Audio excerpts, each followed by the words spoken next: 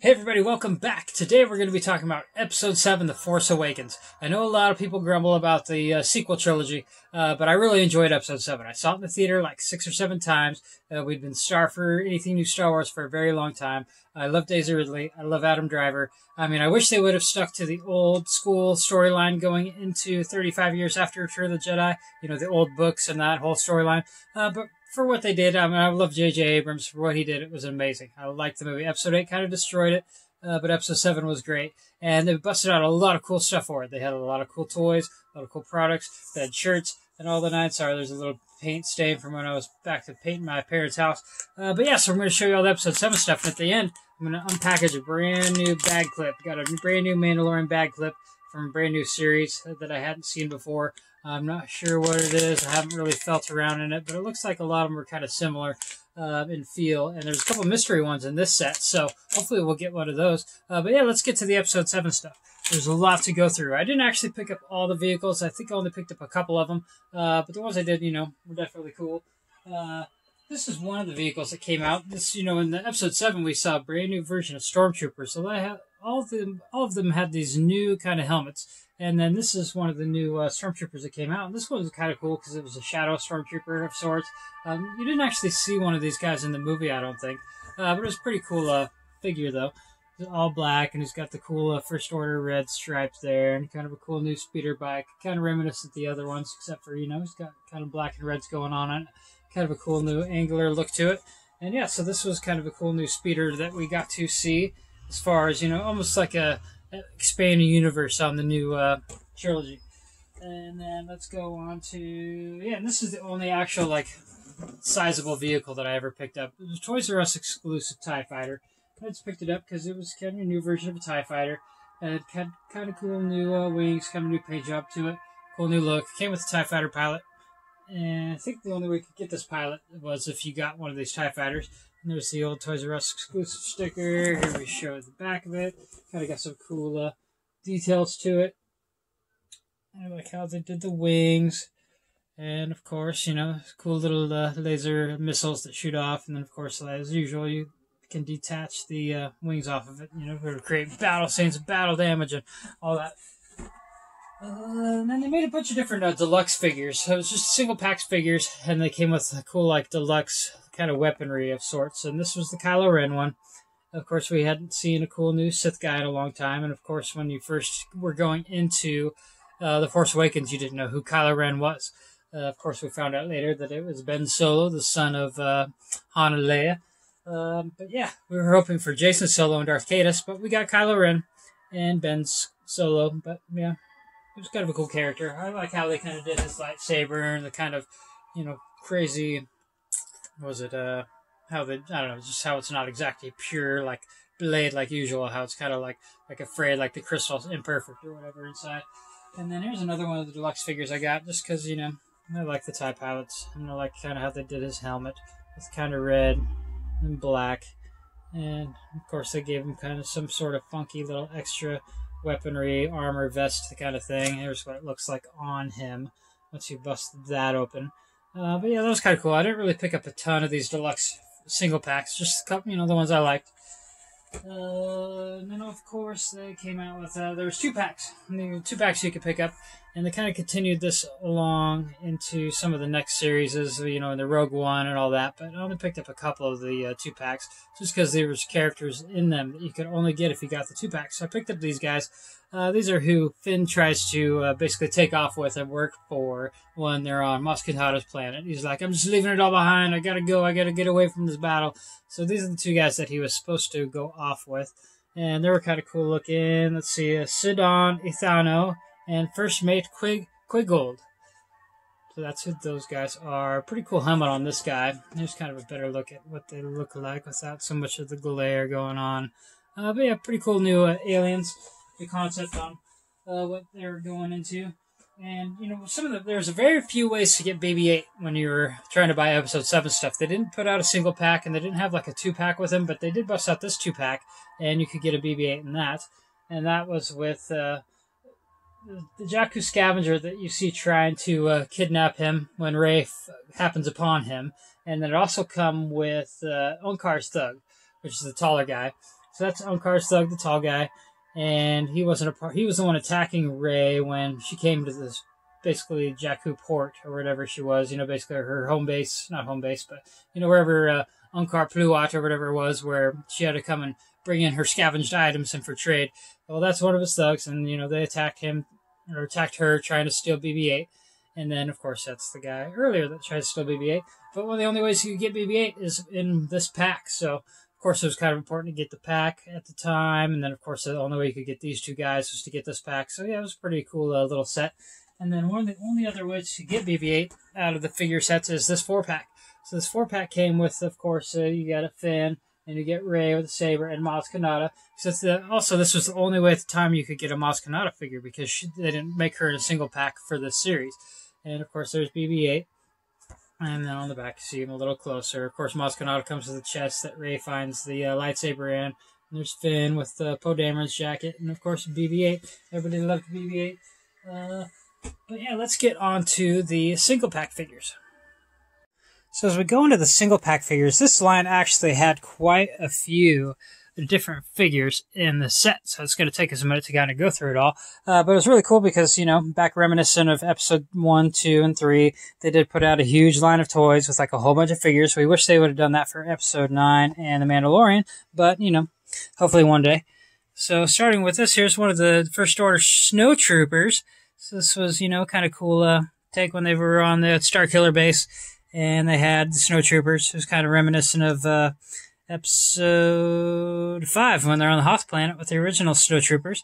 And then we have Captain Phasma. Some people liked her, some people didn't. It's just kind of a cool concept, and kind of a history on Phasma's armor was actually her armor was fashioned from metal salvaged from one of Palpatine's old Naboo cruisers.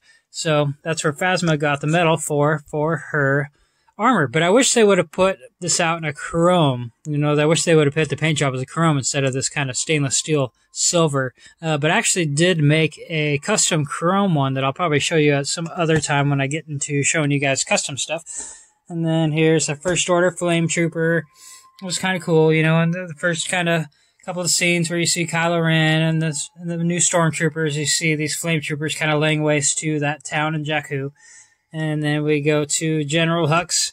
General Hux is kind of a cool new Imperial baddie that kind of everybody loved to hate. He's kind of one of those guys. Moving on, and then we got to Constable Zuvio. I guess Constable Zuvio was actually supposed to have a scene in the movie that got cut out, but before they did the final cut, they started making the figures, so they made one of Zuvio anyways. So you never really got to see him in action. And some people say you see him in the background of this or that and different stuff. But yeah, we never really got a really good appearance by Zuvio.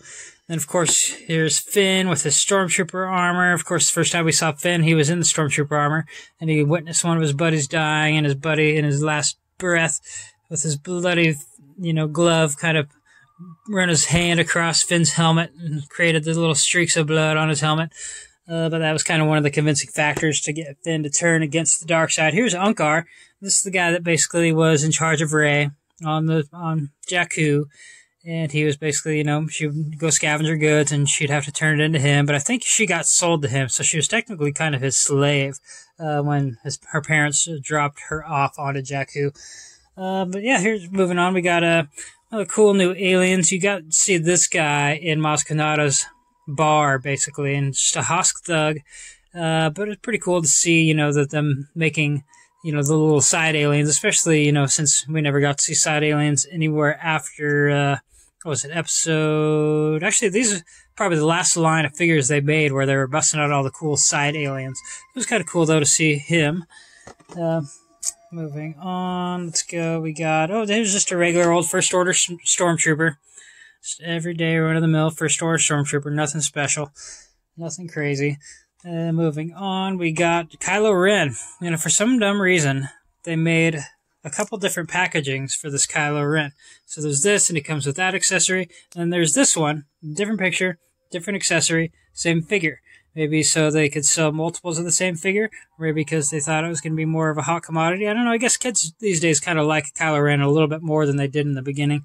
But yeah, so you got a couple different packaged of the same figure. Let's go on to the next. Oh yeah, and here we go. Cool side character.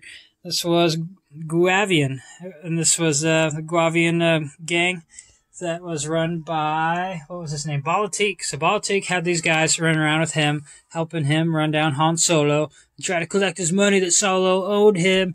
And here's I'll show you Balatik. I forgot to actually show you that before. And here's Balatik. And for some reason, they didn't make his figure until the episode 8 line of figures. And he came with a Rathtar, which is pretty cool. I mean, I've heard once you open these bad boys up, it's hard to get the tentacles to attach to the Rathtar body itself. But I guess a little bit of heat or something like that helps make it so you can snap the tentacles into the ball. But there's Balatik, kind of a cool guy. Moving on, we got more side characters. Let's see if we can situate these right. And this was a really cool new take on a droid. And you saw this guy kind of in the background. He's with the Resistance. PZ4CO. Definitely a cool new droid. Kind of super excited to find that figure when I found it, because at the time you couldn't find him anywhere because everybody's buying up all the new stuff as soon as it hit the shelves.